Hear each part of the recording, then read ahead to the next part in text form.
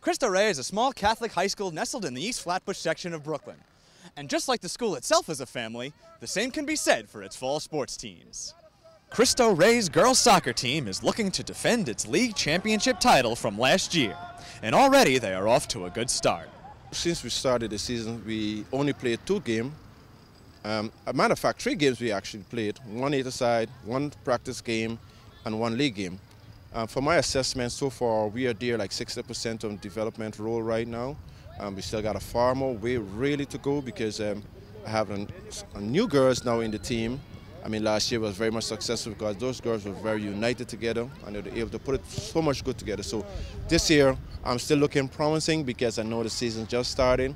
I'm trying as much to put in as much practice together right now so the development can reach at least about 75% maybe the end of the whole season. If it can get 101, so be it.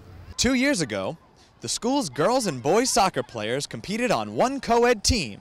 But as the interest grew, the young ladies were able to form their own squad. I honestly liked it when it was co-ed because I think that the boys would go a little, they challenge us a little bit more. And the girls is not really like that. Some girls would be soft and wouldn't challenge you as much as the boys did freshman year. But also I think it's good because we wouldn't have to worry about a coach picking one of us to see if it were a girl or boy. We're just all in the field. The Cristo Rey girls are competing in a new league this season, and though the gameplay may be a bit different, the Panthers appear up for the challenge. Cristo Rey is now a member of the Charter School Athletic Association, which includes games being played on full fields and with goalies. So far, the team has responded well to the change. We see like how good they are communicating, so it kind of like pushes more to like strive to get better. So like even though we lose or something, it pushes to like work more, and it pays off in the end. The team is eager to improve this season as it gets into the bulk of its schedule. And through it all, the message is a simple one. As a unit, they work together, they can see themselves into the future. And, you know, it's like soccer is like a family. You know, the more you can unite, the more you can put aside the differences.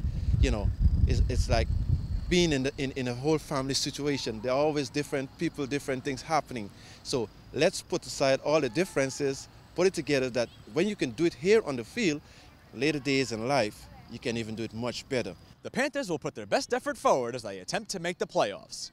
But regardless of wins or losses, the seeds of another competitive Brooklyn soccer program have firmly been planted. Reporting for Currents, I'm Jim Mancari.